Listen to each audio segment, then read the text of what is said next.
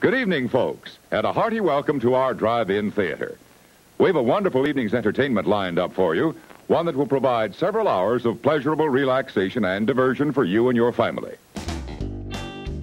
My mother was really into Elvis Presley. She'd make us a bag of popcorn. We'd go to the Y&W drive-in theater, and we'd sit there and watch the latest from Elvis Presley. The summer of 1954, my parents took my family to see The Creature from the Black Lagoon. And truthfully, I think I'm still traumatized by it. Always popped a big bag of popcorn and took some beverages there, but it was a nice, inexpensive way to have family fun. Few things have captured the spirit of post-war pop culture as well as the drive-in movie.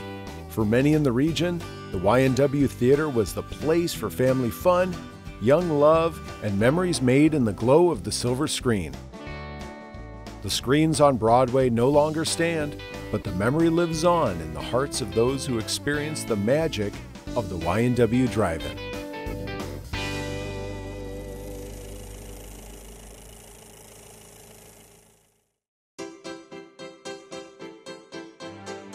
After World War II, the United States experienced an era of growth and innovation. Two notable areas of growth were those of suburban towns and the use of the automobile. As a result, drive-in movies exploded in popularity. In 1953, the drive-in era came to Merrillville as the Y&W Open Air Theater, built on farmland just off of Broadway. There's very few people know what the Y&W stood for. It was the two founders, Young and Wolf. Young and Wolf's successful endeavor quickly became the place to see the stars of the silver screen under the stars of the open air. Bring the family, bring your friends. There are always wonderful new pictures to see. For the youth of Merrillville, that was a gathering place. Everybody on the weekends went to the Y&W Theater. Friday night was the night you went to the Y&W. It didn't matter the weather. And cars were lined up both southbound and northbound on Broadway. It would get crowded too in there. I mean, the cars would be backed up and some of them have to wait on Broadway even to get them through and stuff. You'd pull up and they'd come to your window and say, how many? We used to go, if we had the car full, and we'd have 2 or 3 guys in the trunk. You know, you didn't have to pay for that. One time they called us and they kicked us out. You can tell the high school kids would show people in the trunk, and as they get there, pop the trunk, you see people getting out. You know, you're little and you're looking, what the heck? You didn't want to be off to one side too far because you just didn't see the picture as well. And if it was a moonlit night, it would mess up the picture. It just didn't work well. So you try to get right in the middle, and if you're late, forget about it. You're going to be on the ends. You're going to be all the way in the back. And there's just rows of places to pull into park with your speaker that you roll your window down, get the speaker, you put the speaker in your car. You had the speaker back in the early day, and sometimes you got a crappy speaker. It was all tinny and it'd been dropped a million times. Please replace the speaker on its rack when you're ready to leave. Failure to do so will damage both the speaker and your car.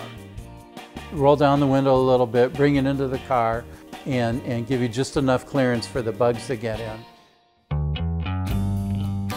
Once inside and set up, the drive-in offered an experience much different than indoor theaters. Patrons had the freedom to enjoy the movie in the privacy of their own car or with the company of fellow moviegoers. My brother and I sat in the back. I was behind my father. My brother was behind my mother. Did we get out once in a while? Yeah. There were people with blankets. There were people sitting on hoods. There were people who backed into their space rather than pull straight in, and they'd open the trunk and sit in the trunk and watch the movies. It was always pulling forward. But I do remember my dad having a station wagon my senior year. And that was easy to get kids in. You know, you could haul a lot of kids in there. But for dating, that was wonderful to go there for dates, you know. All the kids my age went there. We always liked to park in the same rows and what have you, so we all socialized a little bit. It was quite like Greece. It was the same thing as Greece.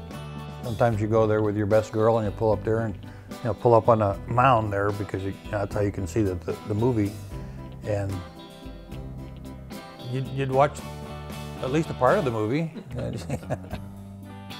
It didn't matter if patrons wanted to mingle or to be left by themselves. They were still all part of the Y&W community. Spotlights were very popular on the cars back in the 50s, so people would shine their spotlights on the screen, you know. They thought it was movie time and there was nothing there yet, they'd all start shining their spotlights. We used to take the spotlights and we'd chase each other on the screen with the spotlights, or they would put a Pac-Man or something up there, and then you'd try to chase them with your car spotlight. It's intermission. Rise and stretch time. Time to refresh yourself and visit our snack bar. They had a concession stand, which was nice, you know. Well, go to the concession stand and get your food and bring it back to the car, and you can sit there, have your popcorn and watch the movie and stuff. The hot dogs were terrible and the popcorn was stale, but it was still fun. The popcorn was good.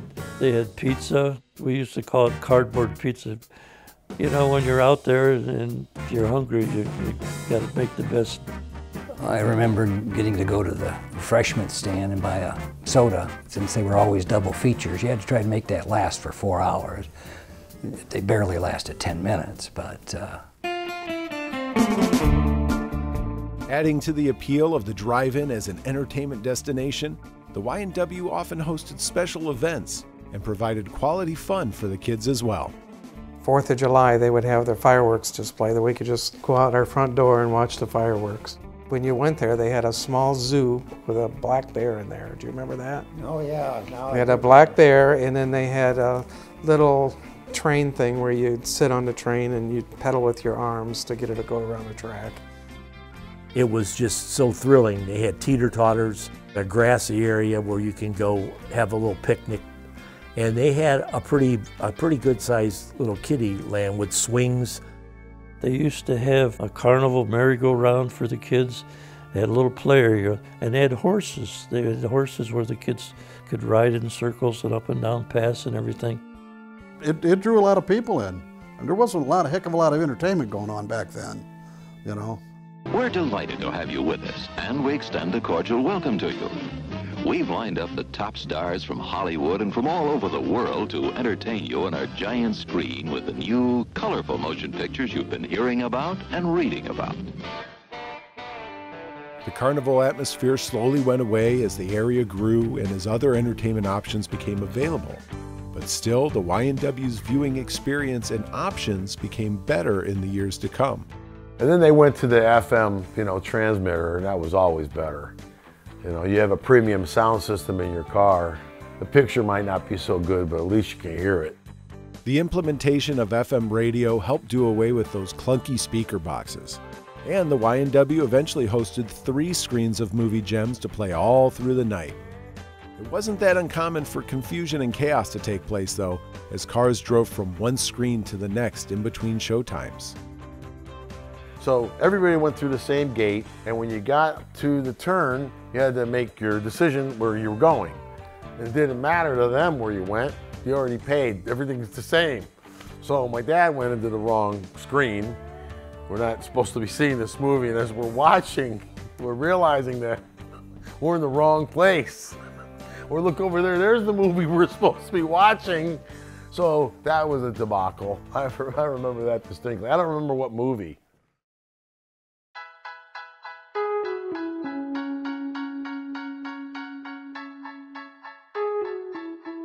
The Y&W and its sister drive-ins all over the country still delighted moviegoers into the 1980s and 90s.